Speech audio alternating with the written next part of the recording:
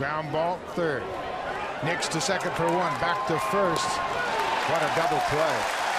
Juan Rivera looks like a seasoned veteran with that glove around the bag at first. He hung in there and took the low throw, backhanded, and it made a nice play. Good play all around the infield. Yeah, first from Jason Nix, the third baseman, as he backhands it, sets his feet quickly and gives a good throw to Aaron Hill. Right where you want it, behind that bag. He can use that as an extra defender.